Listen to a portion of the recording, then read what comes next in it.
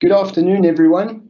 Welcome and thank you for joining us today for the first SciC Geotechnical Division online event for 2021. Today's lecture will be given by Dr. Charles McRobert from the University of Stellenbosch, and the topic will be the effect of internal erosion on the mechanical behavior of soils, which is Dr. McRobert's completed PhD research study. Before we start with the lecture, I just want to run through a few formalities. The GeoDiv will try host 4 evening, or in this case I should say afternoon lectures every year, so generally 1 every quarter. All the RSVPs to the lectures are recorded and web links are sent out closer to the event date with a final reminder on the day of the event. The topics obviously vary. Last year we had a big focus on back to basics, which were very well attended. This year, we have actually asked some academics such as Dr. McRobert if they would be willing to present on their research topic. And Dr. McRobert, we really appreciate your time and willingness to take this on. The lectures will usually run for about 45 minutes to an hour, following which we will open up the Q&A at the end. Questions posted can be posted anonymously. We will generally allow 15 to 20 minutes for questions. Towards the end of the lecture, and a new option this year, I will post an attendance register link that we would like you to fill out. This is for CPD points and the information is kept confidential. Online lectures will be awarded between 0.1 and 0.2 CPD points. Okay, so that's it from a general info point of view. If I may now introduce our speaker for today, Dr. Charles McRobert. Charles was born and raised in Zimbabwe, spending most of his childhood in the rural farming regions. His interest in civil engineering was sparked by his civil engineering grandfather. His interest in soils can be traced to his father, who was an agricultural researcher, and his role as a teacher to his mother, a high school biology teacher. When he set off for UCT for undergraduate studies, his grandfather handed him a Frankie Blue Book. His grandfather told him this was the most recent book he had received before retiring. This more or less sealed Charles's fate as a geotechnical engineer. After graduating, he moved to Johannesburg to work for the Anglo-American Technical Division.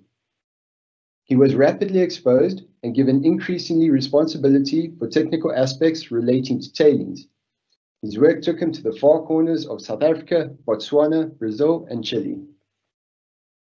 While at Anglo, he completed his master's by research at Wits under Prof. Jeff Blight.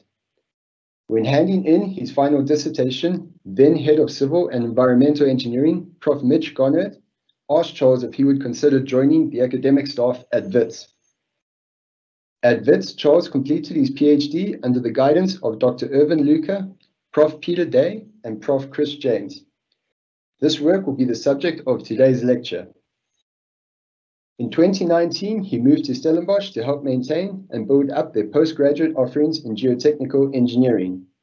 In 2020, he was made head of the Geotechnical, Management and Transport Division of Civil Engineering.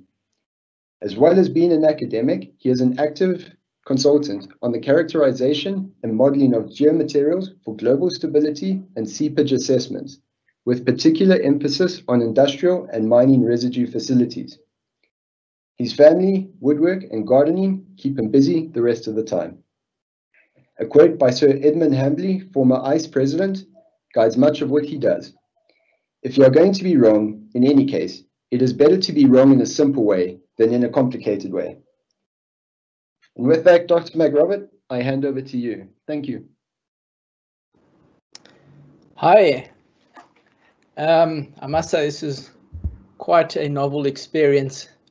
Talking to computer screens, and I hope you all can hear me.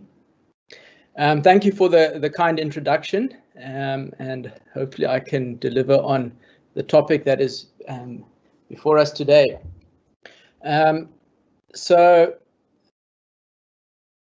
just a quick run through of the contents of the presentation that we're going to be looking at today. The first topic that we're going to be looking at is shear strength, And then after that, we'll look at internal erosion.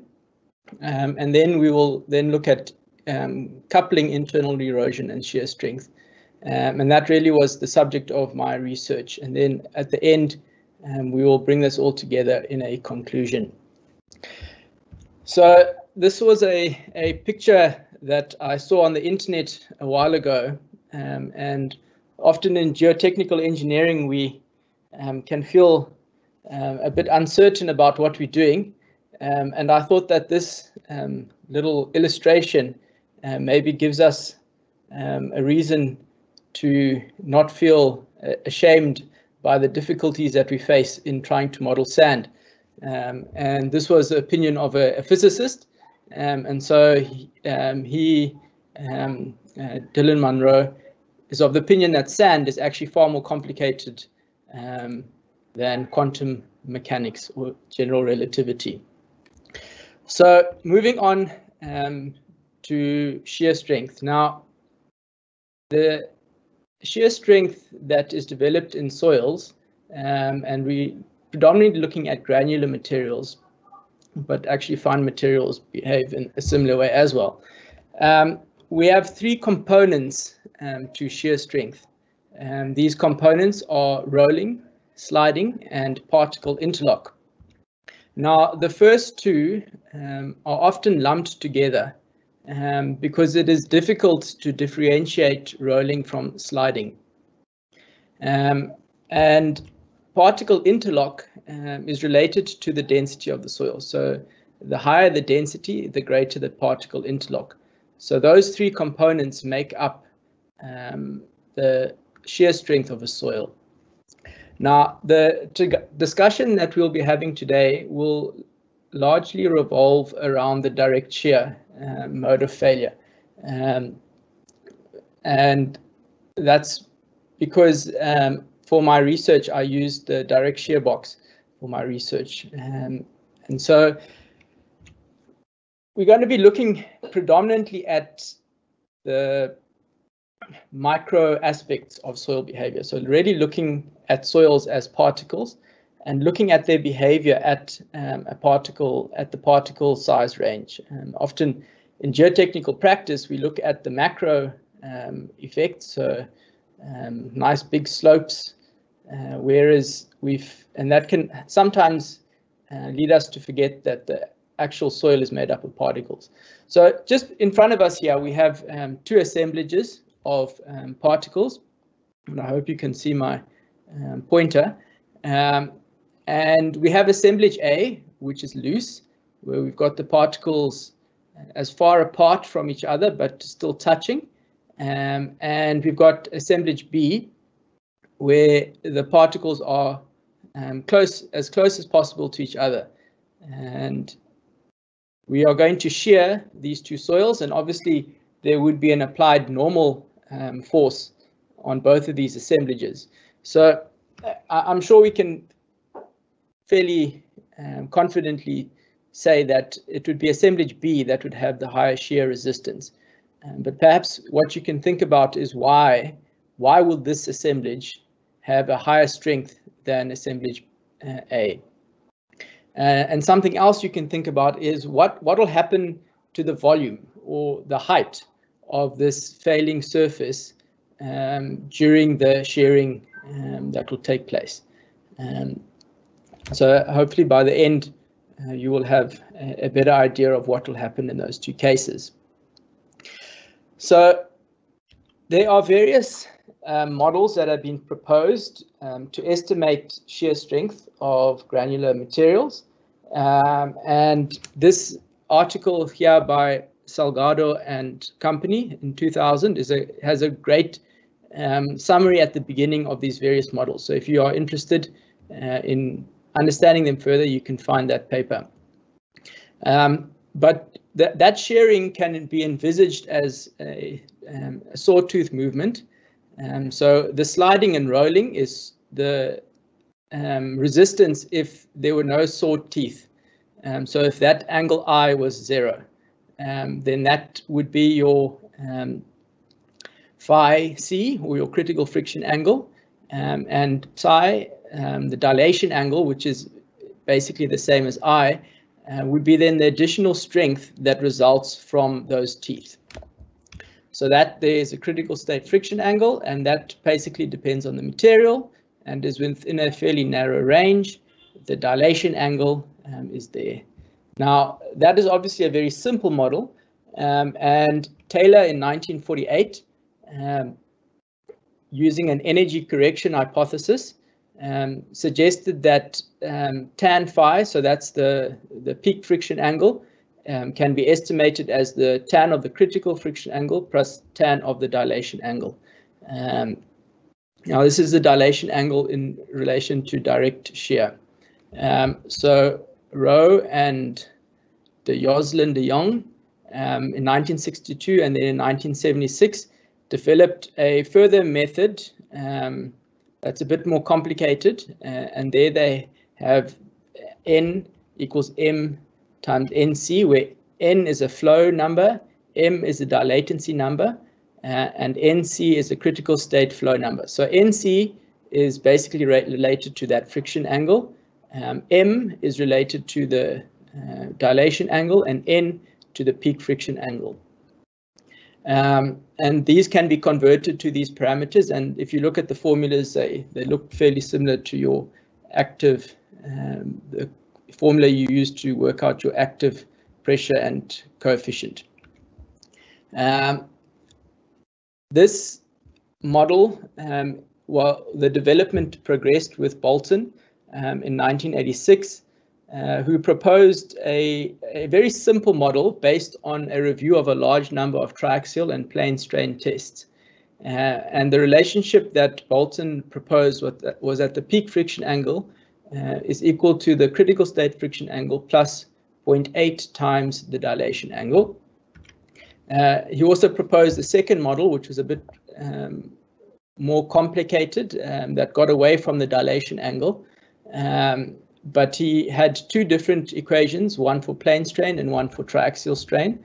And these IR values are a function of relative density of the soil and the effective stress, and ranges between 0 and 4.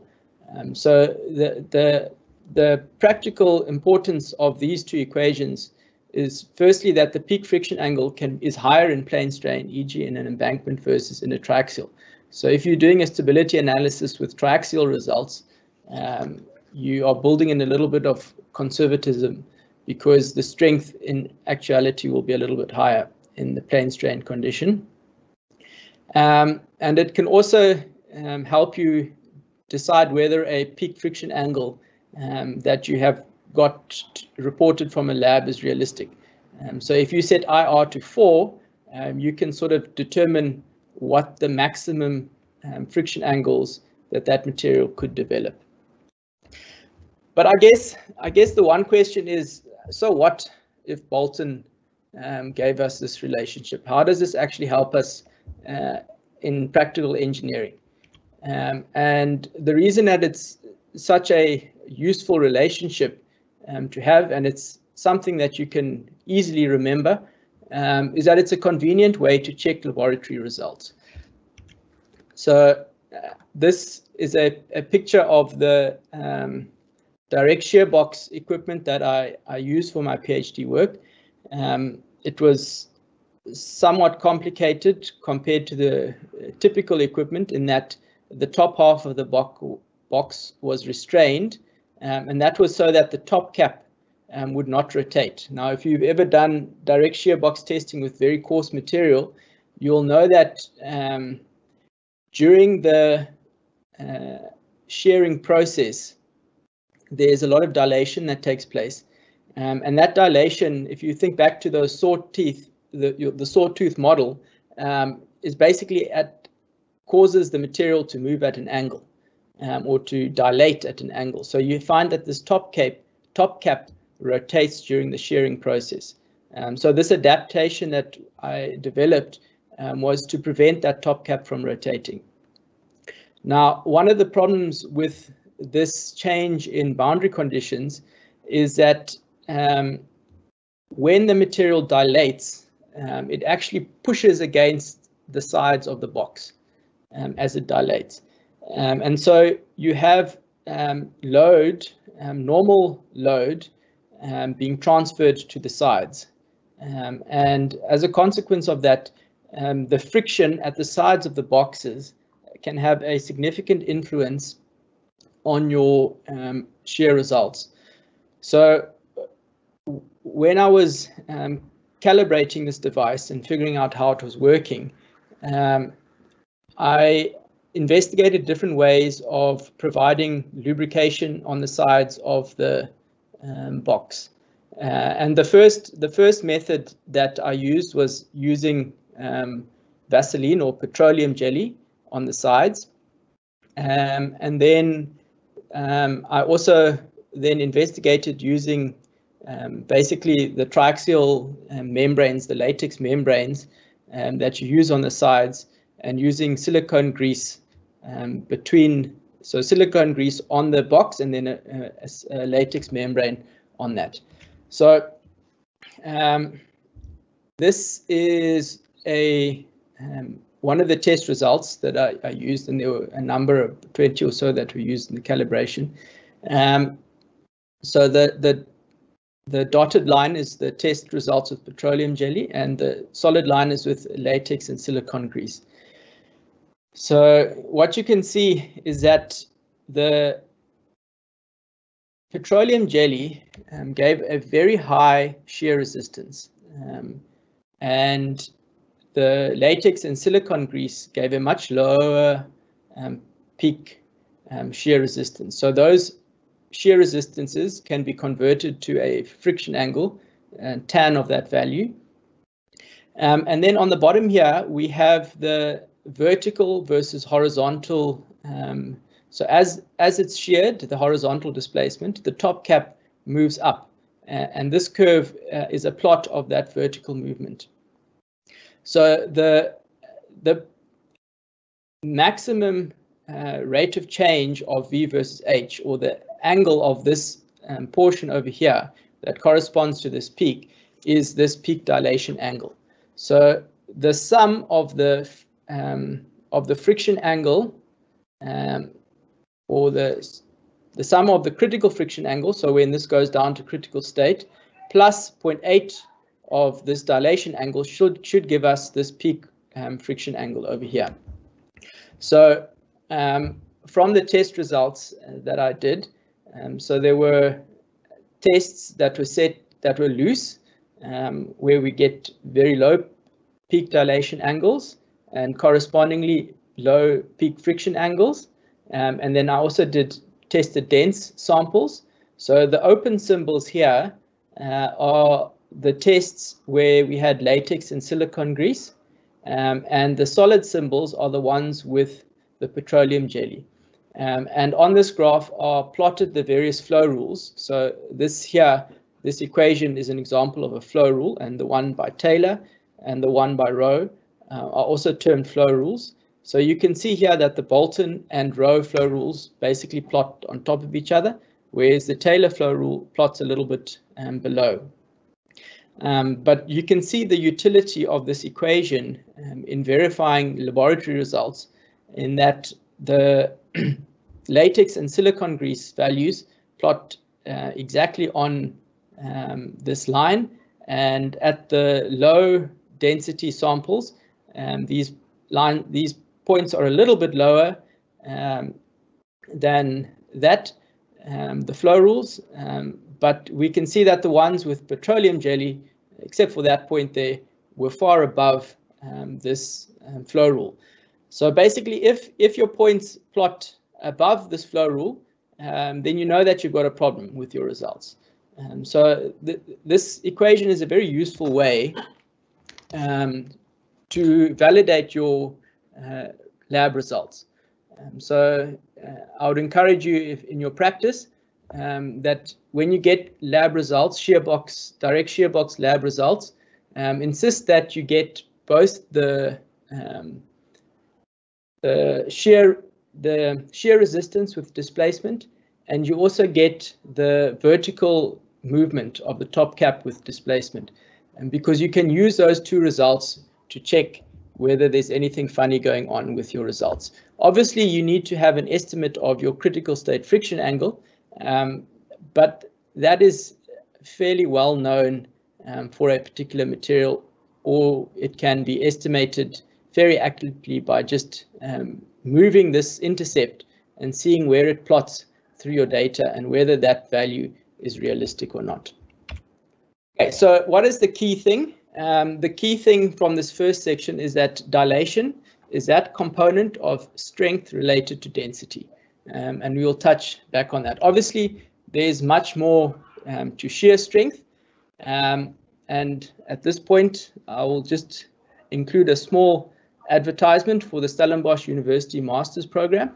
And obviously, if you want to learn more about geotechnical engineering, I would encourage you to consider a master's degree here. And there are various options, and we can discuss those if you are interested. All right, moving on to the second aspect of today's talk, which is internal erosion. And there's a nice quote here by Victor de Mello. Victor de Mello was a Brazilian geotechnical engineer who was very respected. He was a president of the ISSMGE for a period, but he once said that water has the unfortunate habit of seeping through every theory. And I think that's something that we can keep in the back of our minds whenever we look at a geotechnical engineering problem. And when it comes to internal erosion, there were a few major internal erosion events in the 90s and early 2000s, and that sort of spurred a whole lot of research in this direction. And there are 4 types of internal erosion that have been, or erosion has been placed into these 4 types. The particular type that we will be looking at is what we call suffusion. So suffusion is basically internal erosion within one material. So the loss of soil from within a soil. Backward erosion is where you have erosion that initiates downstream. So for example, at the toe of a embankment or dike, and it moves upstream or under the base of the dike. Concentrated leak erosion is fairly similar to backward erosion, but it typically develops along a pipe, for instance, or adjacent to a wing wall or some sort of element in the construction where compaction has been weak against that element. And then contact erosion is where you have erosion taking place from one material into another. So, for example, from a base soil into a filter.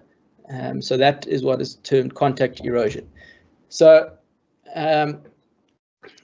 my research was looking particularly at this phenomenon of suffusion. So suffusion is due primarily to material susceptibility, in that the particle size distribution contains a significant portion of fine particles, which are mobile at low hydraulic gradients due to stress being carried by larger particles. So this here is a typical material that would be susceptible to suffusion.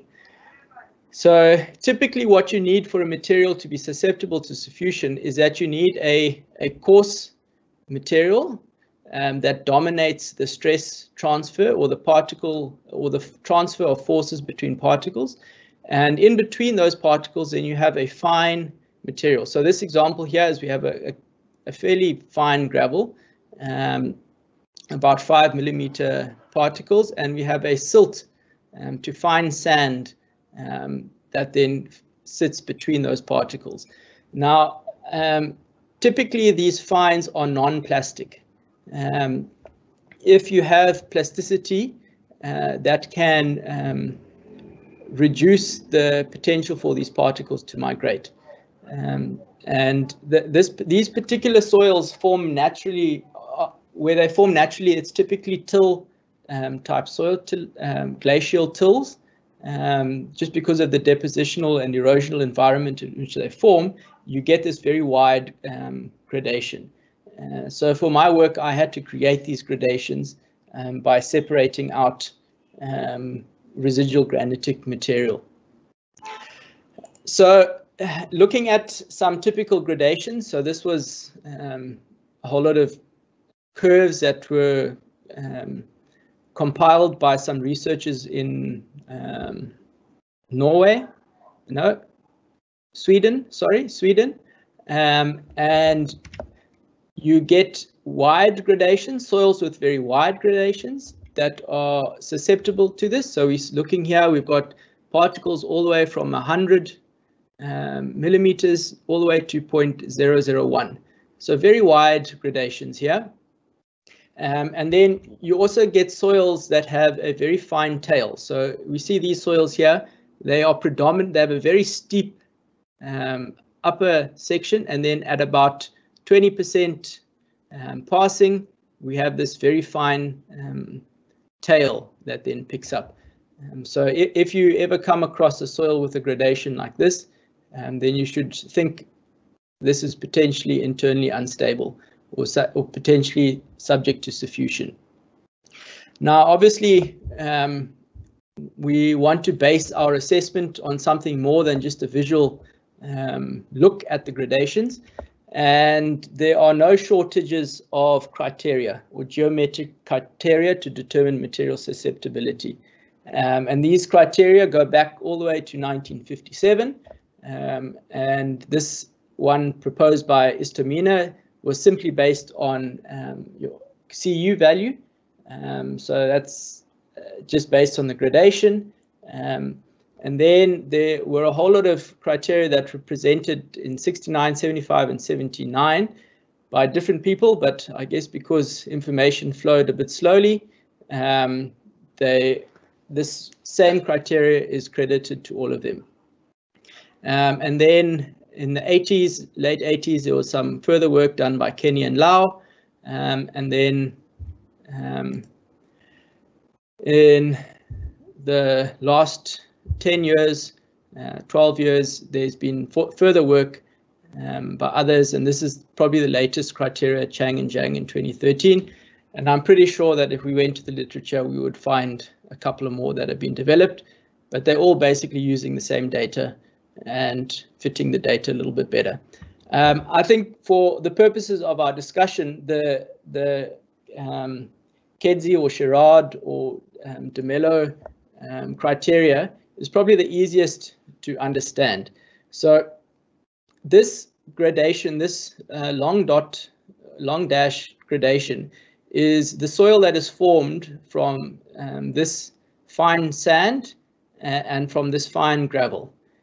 So if we work out our D85 for this fine component and our D15 for this coarse component, and then we work out the ratio between those two values, and if that ratio is greater than 4 or 5, so that's just the normal Tazaki filter criteria, then that material is internally unstable.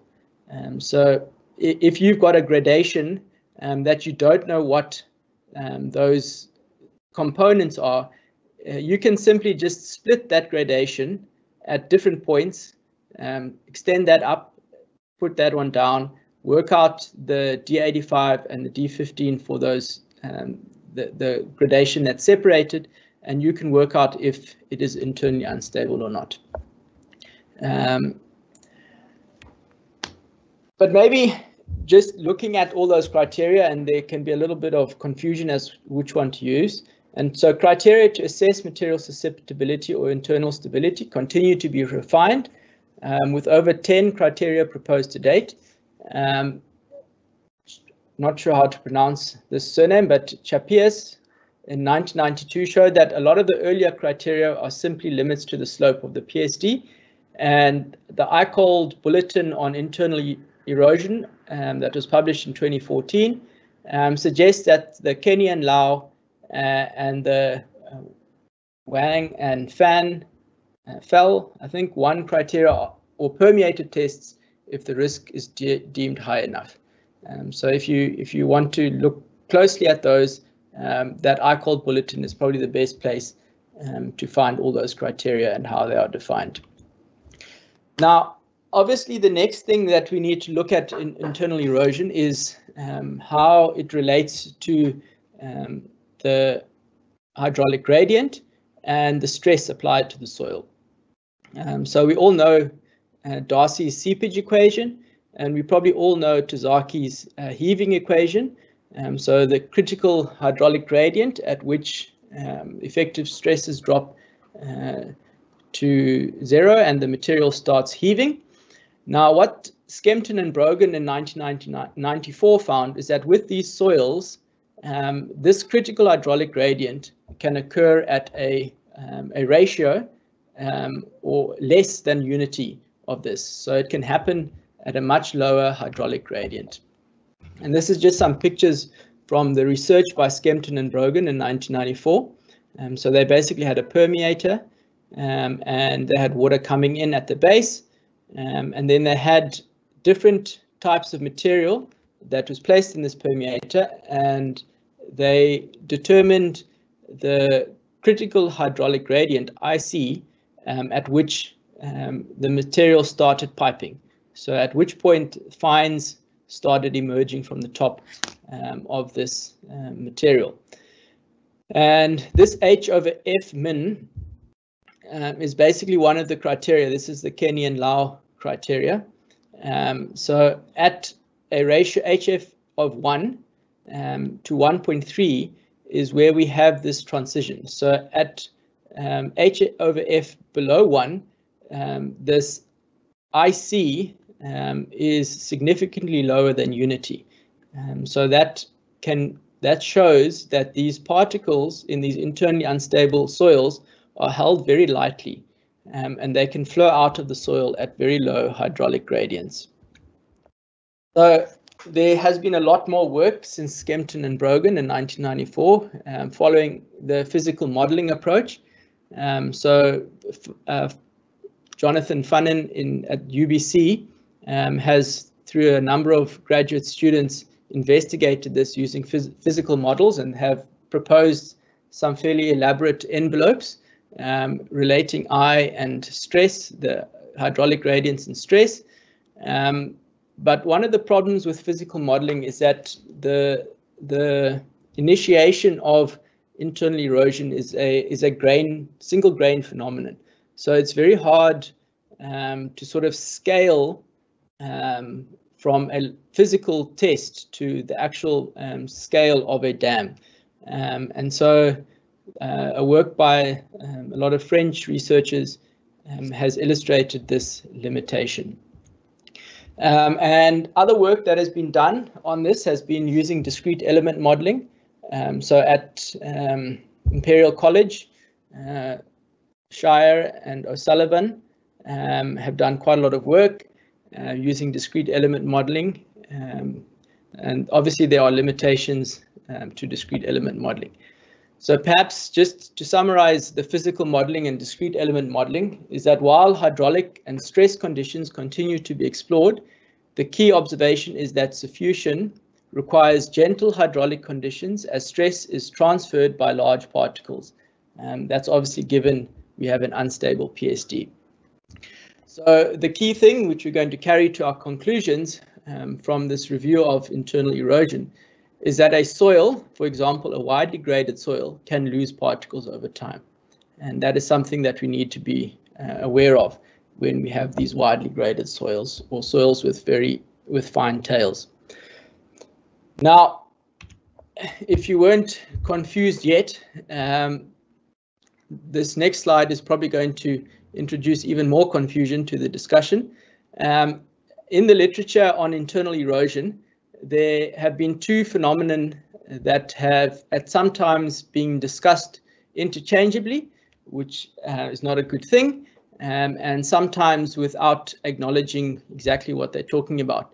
So we have two terms, suffusion with a U and suffotion with an O. Now, it was very interesting when I was doing my literature review to see that Prof. Blight in 1958, for his master's, he investigated filter sands, and he actually touches on some of the issues that were later explored by Fannen and Slangen in their paper, where they actually looked at all the literature and looked at every point where these two terms have been used and tried to define it. Sadly, they didn't quote Prof. Blight's work. I guess they didn't do quite as thorough a literature review as they could have, but they definitely looked at a lot of papers. So suffusion is basically the loss of particles with no change in arrangement of coarse particles, i.e. the coarse particles can maintain the applied loads. Whereas suffusion is when the loss of particles occurs with a change in the arrangement of the coarse particles. So coarse particles can no longer maintain applied loads. So from a dam safety point of view, suffusion is not too bad, because although you're losing fine particles, the coarse particles can still maintain the loads. Whereas if you have suffusion, the loss of the fine particles is far more detrimental. So distinguishing when you have suffusion and when you have suffusion is very important from a stability point of view. So to try and understand these two distinct phenomena, I started to put together a theoretical framework to try and understand how the fabric changes as the finer fraction F increases. So basically the scenario we have is where we have very coarse particles, and then in between those coarse particles we have very fine particles. So these fine particles would be even smaller than that dot. But so that we could see it, I've just included one dot. So these curves here may look a bit confusing, but hopefully they aren't. So basically, when we have a bimodal soil, initially when we have no fine material, so when there's none of these smaller particles at 0%, the void ratio of the overall soil is equal to the void ratio of the coarse particles, EC. As we start to add fine particles to the soil, and we assume that our coarse particles are at the densest they can be, so they are as close to as possible to each other, and we're just adding in fines in between. And as we add fines, the overall void ratio is going to decrease because we are using up more of the airspace in between the coarse particles, but the void ratio of the coarse component is going to remain the same. Now, as we add more and more fine material, those fine particles are going to start to pack closer and closer to each other. So the void ratio of the finer particles, EF, is going to decrease to this point where the fine particles are becoming so abundant that the only way we can get more fine particles into our arrangement is by pushing these coarse particles further apart from each other. And so at that point, the coarse void ratio starts to increase, and the fine void ratio, the void ratio of the fine particles in between, starts to become constant.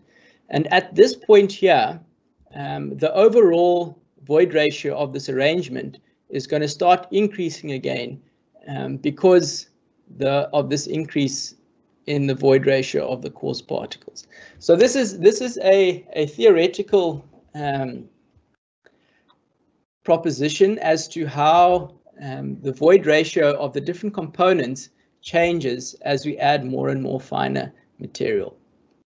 Now, I must be quite clear at this point that when I say finer fraction, it's not the traditional definition of fines in that particles that are smaller than 75 microns. Finer fraction is that component of the gradation that will erode out.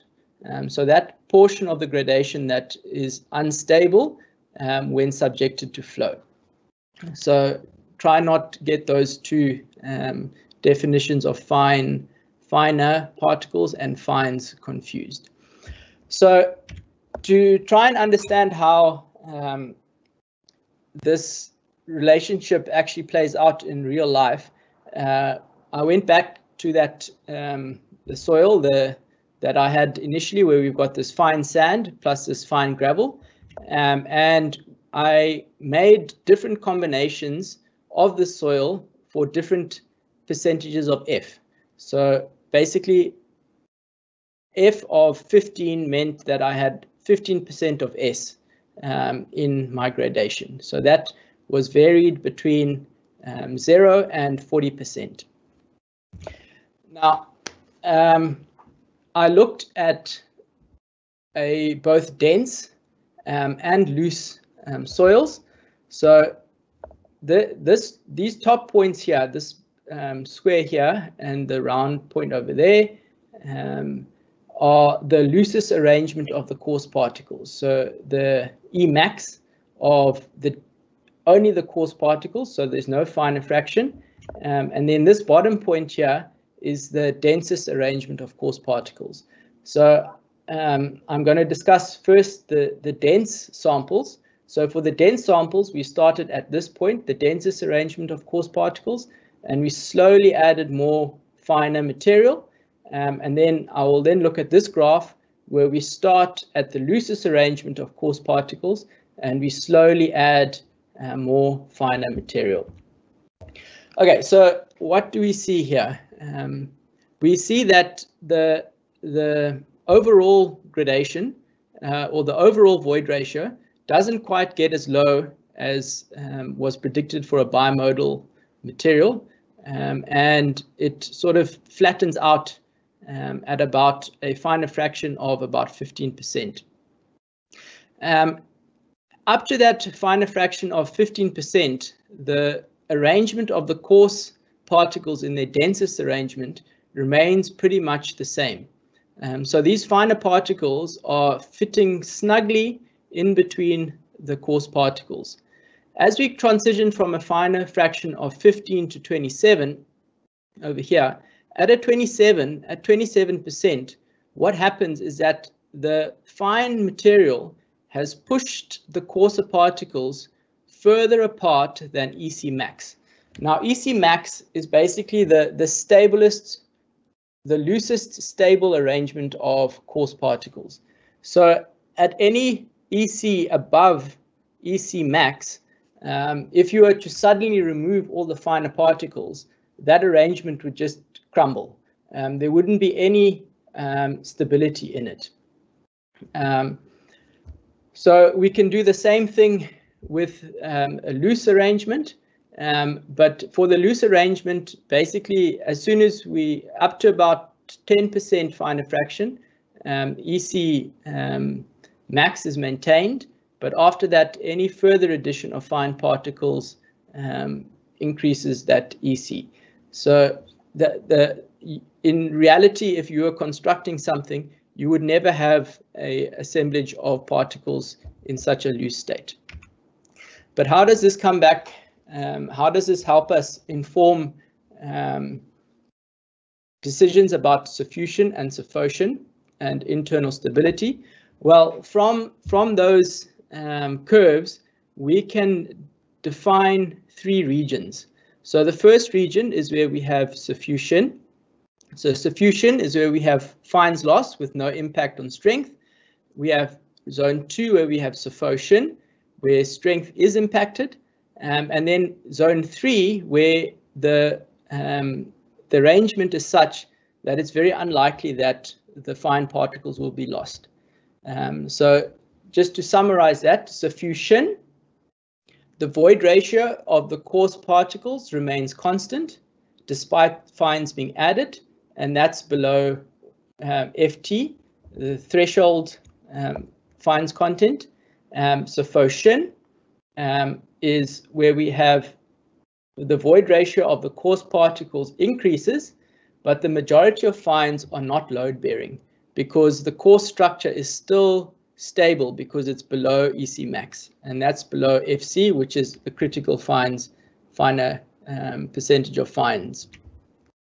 And then we have this zone 3 internally stable. So the coarse particles are in an unstable arrangement without the presence of fines. And what that means is that fines are critical to load bearing because those coarse particles are basically floating in the fine material. And so the fines are carrying a large percentage of the loads. So that was obviously just for one grading where we determined FT and FC. So I went to the literature and said, can we find other studies where they have investigated the packing behavior of various soils? And I found another 10 studies that I then analyzed in the way that I've just presented. And these soils had various internal filter ratios. So this here is a value of 4, and that's the Kedzie 1969 criteria. So any filter ratio above 4 would be an internally unstable soil, and below would be internally stable. And the solid symbols are gravel sand mixtures, and the open ones are sand silt mixtures. And so what we see is that the transition finer fraction rapidly increases after an internal filter ratio of about 4. And some more recent research has suggested that this critical transition is closer to an internal filter ratio of about 6. So that would concur better with the results that I found from looking at the packing behavior in these soils. So basically what this means is that for internally unstable soils, there is a much higher percentage of fines that can potentially be lost. And then if we look at the critical finer fraction, so that is the percentage of finer material at which they start to carry a significant portion of the load. We see that there isn't much difference between stable soils and unstable soils. There is a slight increase, but on average they were a lot higher than what we found in my current study. So this was around about 33%, and in this prior chart this was about 17%.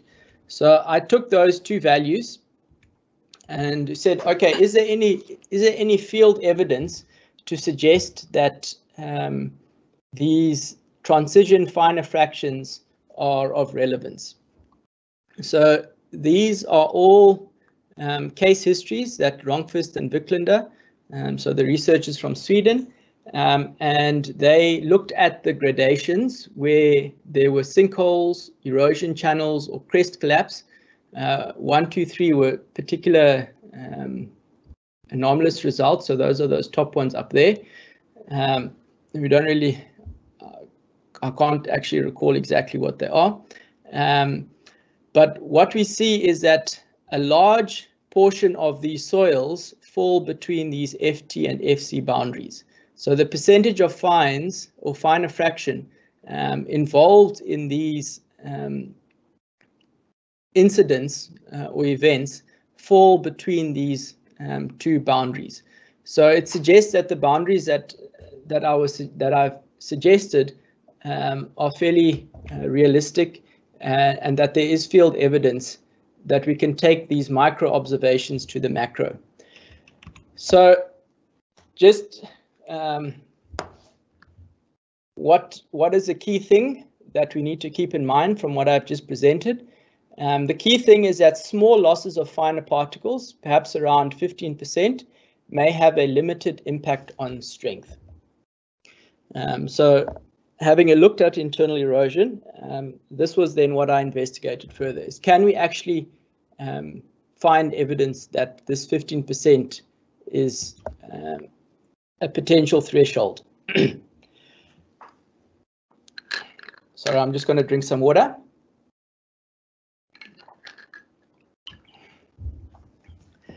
So the theoretical framework appears to make sense considering packing behavior and field observations, but can this change in behavior be shown in the laboratory? So that was the next step of my analysis. So basically what I was proposing is that if the percentage of finer material is below FT, we should have negligible settlement and a negligible change in strength. If F is between FT and FC, we should have some settlement and a change in strength. So the loads should still be carried predominantly by the coarse particles as the finer material is removed. So we shouldn't get much settlement. But if we shear it, because we've lost those finer particles that contribute to the void ratio, we should have a change in strength. And if F is greater than FC, we should have large settlements because the finer fraction is very important to the load-bearing structure. So again, returning to this gradation, what I did in my experimental work was for this fine sand gradation, S, I did tests where this was made up of sand, actual residual granite material, and I also did tests with salt. So the reason for using salt, normal table salt, which was sieved out into appropriate sizes. The local Pick and Pay did quite a lot of business. Was that draining the salt out enabled me to model the loss of particles in a realistic time period. Because obviously, if I wanted to erode the sand out, it might take me a few months to a few years to get all the particles out. And I was a bit impatient with my PhD for that. And so the F was varied again, and this is just the experimental setup. Earlier I showed you a cross section through this device. So you can see here is the source of water. So seepage under one-dimensional compression was undertaken, and so I monitored the settlement. There's the LVDT, and then out of this tube came the seepage, and every so often I would collect a sample. There should be a glass beaker somewhere in the picture, I can't see it now, but I would collect a sample and then I would test the resistivity or the conductivity of the sample. And obviously with saline water you would have high conductivity, but as soon as you got rid of all the salt, the conductivity would drop. And so when those two conditions had been met, I then sheared the sample in direct shear to see how the shear strength had been influenced. So turning our attention first to settlement. So I did tests at 150 kPa normal stress, and then I also did tests at 75 kPa. And we'll look first at the tests of 150 kPa. And if you want to read more about these tests, there is a paper in the proceedings of the Institute of Civil Engineers, Geotechnical Engineering, with myself, Peter Day, and Irvin Luca. So I would encourage you to get that paper if you want to have a look a bit closer at these results and the experimental methodology. So maybe just to explain all these points here. So this was the initial coarse void ratio. So if we took out all the fines and worked out what the coarse void ratio was, we could get these points here. And then this on this side was the dissolved or saturated coarse void ratio. So what happened to that coarse void ratio after we had saturated? Now, if the loss of fines had absolutely no effect on the coarse void ratio, we would expect all our points to plot along this line of unity. And these SPs, settlement potential, that's basically exactly the same as how you calculate collapse potential. And so 0% is that line of unity, that is 5% collapse, or settlement potential, and that's 10% settlement potential. So the solid points here are where we had all sand fines. So that's where we just had, none of the fines were being lost during the saturation or dissolving process. And as we would expect, there was very little collapse that took place. Now, the reason why those points don't all fit exactly on 0% is that the fine particles under the seep edge do rearrange somewhat, and the sample moves into a slightly denser packing. And that obviously is, so basically as we go along here, we are increasing the percentage of finer material in our soil. So these points here, we have a very large percentage of finer particles, and as a consequence, we have a slight departure. So the solid symbols are all salt fines. So all the sand fines are replaced with salt. And then in some of the tests, only half of the sand was replaced with salt. And then in some of the tests, only a quarter of the sand was replaced with salt. So if we look at the all salt fines, so we get a little bit of collapse when the fines are lost below F22, but it's still very negligible in terms of the settlement potential. And then as we transition from F of a finer fraction of 22% to a finer fraction of 28, we start getting more settlement taking place. And then obviously at very high finer fractions, we get fairly significant settlement or collapse taking place. And then, as we would expect, when we are only replacing a small or portion of the sand, we get significantly less collapse taking place. So it's more than likely that between the threshold and the critical finer fraction, not all the fines are lost, whereas below at lower than F of about 15 to 22%, we can expect that pretty much all the fines would be lost.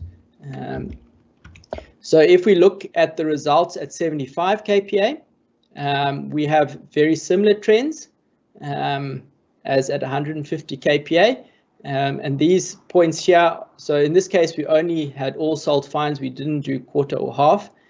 We see that we have significantly less collapse or settlement that takes place as those fines are lost. All right, so now turning our attention to shear strength. So what we have here is the shear resistance, and the bottom curves are the dilation. Now, for 5% of sand, and this was 6% of salt, we couldn't quite match up the percentage of sand and salt because there was a slight complication in exactly how the two packed. So sand packs a little bit differently to how salt packs. So to create the same coarse void ratio, we had to use slightly different percentages of sand and salt. But these are comparable results in terms of coarse void ratio at the beginning of the test. So we see that there is a slight drop in the shear resistance, but there's virtually no change in the dilation angle. For 15%, so this is at the proposed threshold, we start seeing quite a change in the shear resistance, but again, very little change in the dilation angle.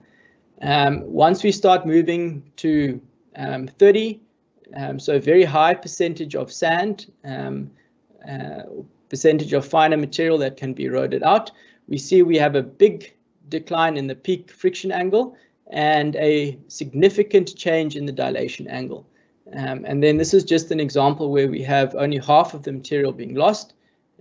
So at higher percentages of finer material, if only half of the material is lost, we don't see as a dramatic loss in strength as we do when all the fine particles are lost. So looking at tests at 75 kPa, again, fairly similar results for low percentages of finer material that can be lost. Basically no change in peak shear resistance and no change in dilation angle. And then obviously as the percentage of finer material increases, we have a significant drop in peak friction angle and a significant drop in dilation angle. So bringing all these results together, so all the tests, I think just for time, we'll consider all sand fines and all salt fines. So there's solid symbols and the open round symbols. So if we look at the peak resistance, the peak resistance doesn't change that much for the various finer fraction percentages, but we see that as those fines are lost in the internal erosion process, we have a significant drop in shear resistance. And so that drop, if we look at the difference between that trend line and that trend line, the change in the friction angle is about 0 as you would expect when no fines are lost, to about a change in friction angle of about 9 degrees when we lose a significant portion of those fines. And this is matched in the dilation angle. So 0 going to about 9 degrees over here. So what's interesting here is to note that the change in the friction angle is as a consequence of the change in the dilation angle. And if we remember earlier that what the dilation angle relates to, the dilation angle relates to the packing of the material. So basically what is happening, and we can see it here, that if we just test the coarse material in its loosest packing, these are the results in terms of dilation angle and in peak shear resistance. We see that these trend lines are tending towards those states. So what is happening is that the fine particles, as they are lost, they are causing a soil that was once dense due to the presence of fines to be a soil that is loose. And the reason why it is loose is because under the one-dimensional loading, the stresses can be carried by the coarse particles. But as soon as you apply shear, there are no fines between the coarse particles to absorb that shear force. Okay, so turning again to the test at 75 kPa, we have a similar trend, all sand, and then once the sand has been lost or the finer particles lost, and again looking at the dilation angles, and again we have good agreement, fairly good agreement between the loss in friction angle and the loss in the dilation angle.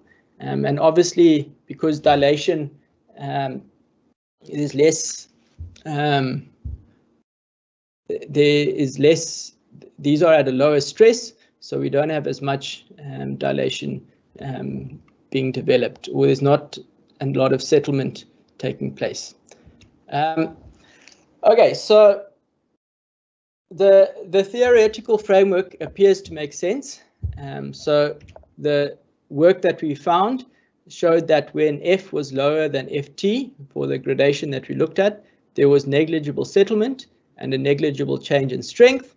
However, when F was between Ft and Fc, we had some settlement, but the settlement wasn't sufficient to cause the sample to remain dense.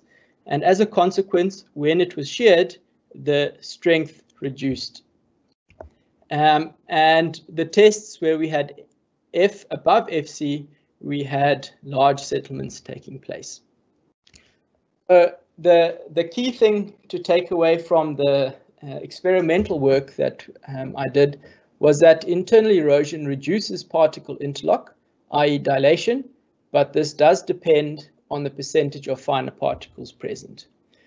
So in concluding my presentation, just taking the 4 main conclusions that I have spoken about during my presentation. The first thing is that dilation is that component of strength related to density. A soil, for example, a widely graded soil, can lose particles over time, and we should consider the impact of that on the behavior of the soil.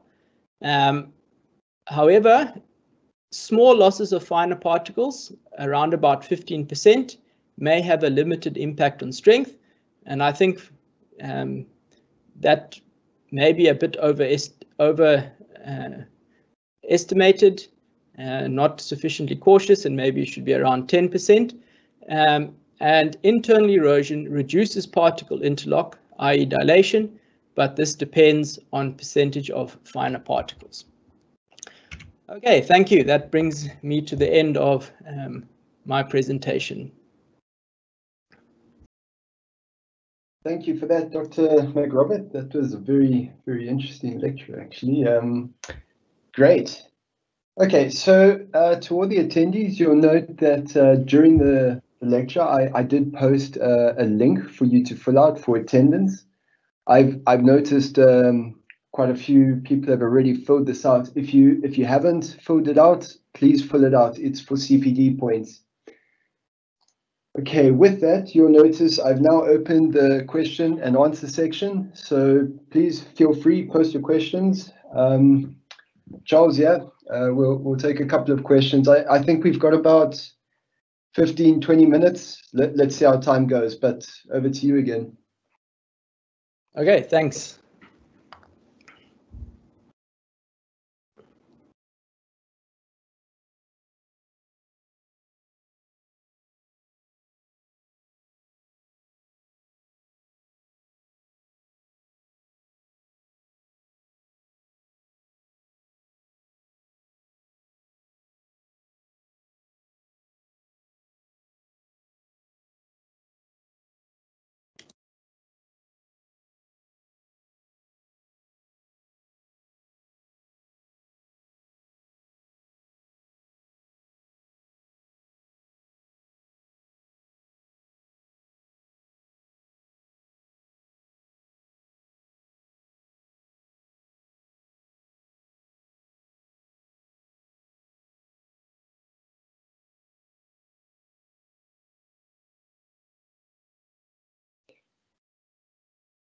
Okay, Charles, it's obviously such a good lecture. There's no questions. There might be a bit of a delay, like we discussed earlier, about a 20-second delay between us and what the attendees see. So I think let's just give it a couple of moments and we'll see. Perfect.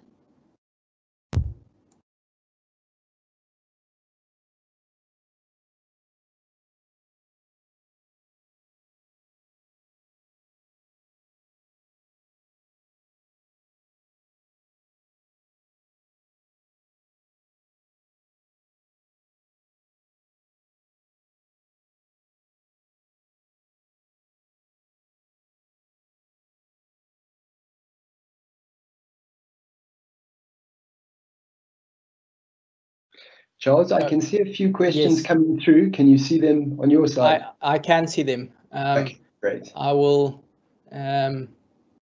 look at them and then I'll respond.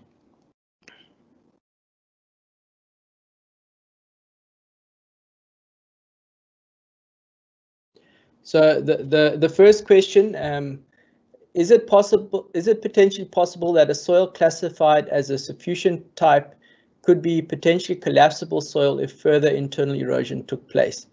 So I think that is basically what is taking place, is that as the finer particles are lost, you sort of are ending up with a very loose arrangement of coarse particles, and that arrangement of coarse particles is very easily disturbed, and so that is what the collapse is. So I think whether a suffusion type could potentially become collapsible, I think by definition of what a suffusion type soil is, no. But if it is a suffusion type of soil, then definitely yes, collapsible soil is the collapse of the grain structure will take place once the fines are, a sufficient number of fines are lost. Hopefully that answers your question, Patrick. The next question is from Bazzi. Can critical state soil mechanics be used to explain some of the theories, such as those relating to the state parameter, e.g. by Mike Jeffries? Yeah, so I made a bit of a stab at trying to figure out how it would fall within a critical state framework, and basically what you have is what I hypothesized is that you have two critical states at play. You have the critical state applying to the coarser material, and you have a critical state applied to the whole soil. But it's fairly speculative at this point and would require a lot of investigation to get it to a state where we can sort of discuss it in more detail. One of my examiners said that it was promising but required a lot more work. So I think just for the sake of today's lecture, if that person is interested, they are welcome to email me, macrobert@sun.ac.za, and we can discuss that further. Okay, then a stage further in research would be the effects of cementation. Obviously that would be something that could be investigated further. I haven't looked particularly at cementation. Most of the research has been done in the context of earth embankment dams, and so they sort of have been compacted, but they haven't really been around long enough for extensive cementation to take place. But it is obviously something that could be investigated further.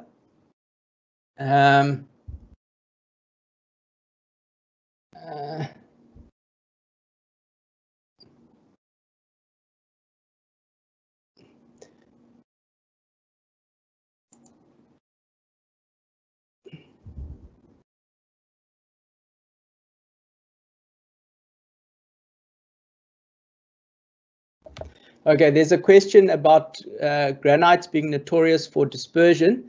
The fact that use granite sand, i.e. soluble albite and orthoclase minerals, could it not have dissolved together with the salt and caused a skewed result? Would silica sand not have been a safer choice? Yes, obviously the interaction between the different minerals was something that was important. And so to look at how that happened, we actually carried out gradations of the soil before and after the testing, and none of those, so after the test was done, the whole shear box was placed in a deep freezer, so that we could get a good idea of what the structure of the soil or the sheared sample looked like. And then by doing gradation analysis, there wasn't any evidence that within the experimental time frame that there was any funny mineralogy reaction taking place. But obviously that could be investigated further.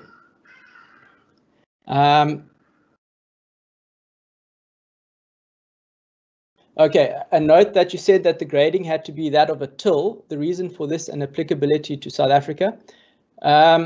So I think that comment was more to say that the soils that are often most prone to this type of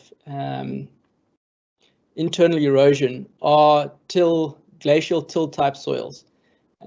So I guess the applicability to South Africa in terms of glacial till soils is limited, but a lot of soils that are used in pavement structures often can potentially be internally erodible, and a lot of mine type wastes, often because you are combining different types of waste streams that can have very wide differences in gradation, this problem can come up. I think when I started at WITS, I did some work on mixed coal discard and coal fines permeability to see whether the combined product would result in a less permeable material. But what we found, and we had to set up fairly large permeators and had to use parts of the hydraulic lab just to get the amount of water through the 300 millimeter, I think it was 500 millimeter diameter permeator. And what we found was that all the coal fines just washed out from between the coarse particles. So there definitely is applicability of this research to South Africa, but most of the research has originated from studying glacial tills.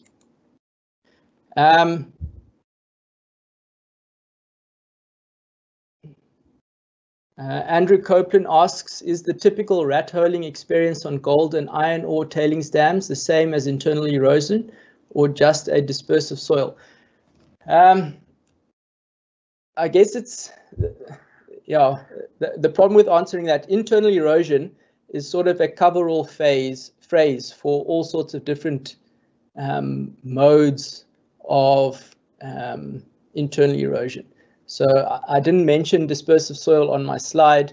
On the Ghana and Fanon categorization, but in the ICOL bulletin, dispersive soils are included. I would say that rat holing on gold and iron ore tailings dams is not suffusion or suffosion, because you don't typically have that wide gradation, and it's probably just a dispersive soil, but I am going out on a limb on that. So I am open for correction.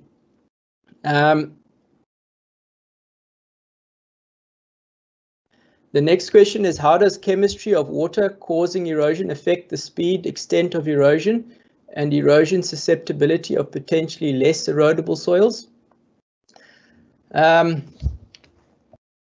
Unfortunately, I am not an expert in soil chemistry or water chemistry, and during my literature review, I didn't read up particularly on that, and it's obviously something that should be considered as well. If the water chemistry was anything that was not, that isn't really what we usually expect. So if there's maybe potentially, but I think that's sort of also going into the dispersive soils side of things, where soil chemistry and water chemistry has a large influence. Question from Jan. How often is suffusion or suffosion a failure mode for soil structures as opposed to contact and other erosion mechanisms? I don't have the exact figures, but a lot of this research was initiated when the WAC Bennett Dam in British Columbia. It's not, the dam wall is not the highest in North America, but the body of water contained is the largest body of water in North America. So what happened is that two sinkholes developed at the crest of the dam, and so that's one sort of standout case study, and it also, a lot of dams in the Scandinavian countries have been impacted by this suffusion and suffosion process.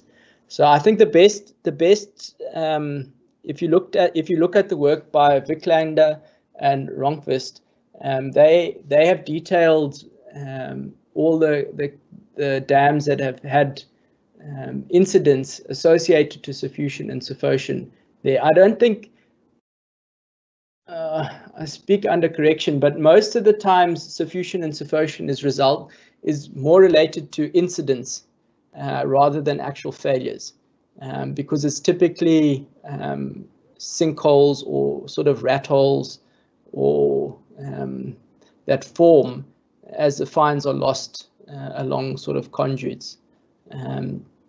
But the work by Wicklander and Ronquist would perhaps be able to answer that question best.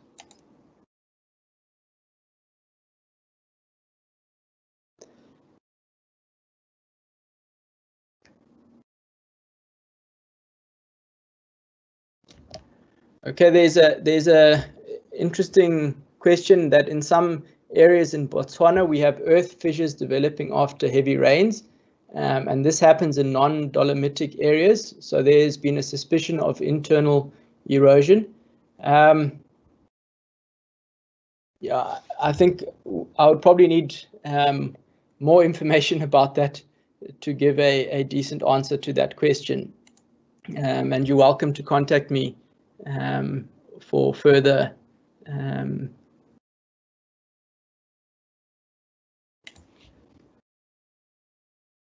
discussion on it. I think there don't seem to be any further questions, Brett. Yeah, just looking through, I don't see anything further.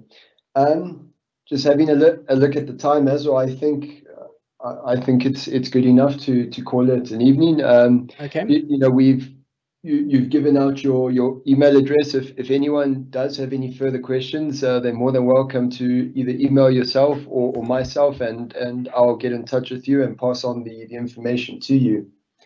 I'm also contactable via LinkedIn if anyone finds it easier to get my details there. Okay. All right. Okay, so I think that's it for today. So Charles, on behalf of everyone who attended, the GeoDiv committee, myself, thank you very much for your time today. And like your last post on LinkedIn, let's hope it's not another 10 or 11 years before you give another evening lecture. So yeah. Okay. All right. Thanks a lot. Thanks a lot for everyone who listened. Yeah, thank you for attending. It's a pity that I can't see your faces and interact with you over a nice cool drink, but I guess it is nice that I can present from the comfort of my office as well. So thank you very much for your time and for inviting me to give this talk. Perfect. Okay, to all the attendees, thank you for joining us today. Our next online event will be the PhD research study of Dr. Tiago Gaspar, which is Powered Foundations for Wind Turbines in Unsaturated Expansive Soils. The date we're looking at is about the 20th of May, but all of that would be confirmed in the next couple of weeks, and we will obviously send out the invitation closer to the time. Okay, again, Dr. McRobert, thank you very much for tonight. Thank you to all the attendees. That's it. Have a wonderful evening and goodbye for now. Goodbye.